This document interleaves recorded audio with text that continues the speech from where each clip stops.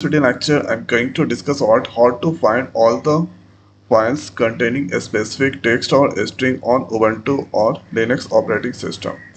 Here I'm using the Ubuntu. Now let's right click, open in terminal. Then here we need to write the command. So currently you can see this is desktop, and if I write here dir, then you can see here this is the files that's present there. And here you can see this all files, and this is the Windows 11, and here Ubuntu is the directory. So directory files all are displaying this place. Now here going to find a specific text from this file. So here let's write grep command. So with the help of grep command we can find. So here we need to write R and W.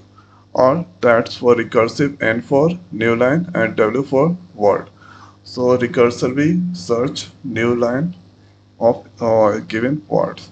So here giving the word in the single quote STM, and when I press enter, so you can here see the file, the word that search on EMPL, this is CSV 2 times is there, and here file1 EMPL inside file directory, and here EMPL you can see this file there, and now employees.csv has html is there, and here employees has html. So wherever that found the some specific string there, that's displaying on the red mark.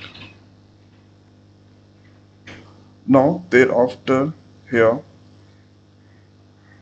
so let's write distance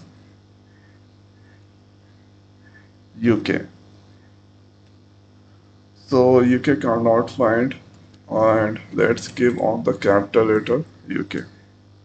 So here you can see UK find on file 1, file 5 EMPL, and file directory subdirectory here file that's found the UK. So where the found that UK, that indicate with the red mark.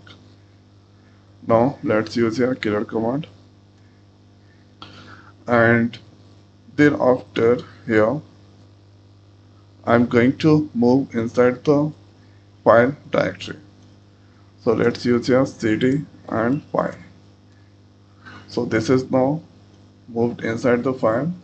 Then we can find this word, a specific word or string on same or this location inside the file. So if I press enter, then you can see here that find there. And if I want to see the list of files inside there, so this present there.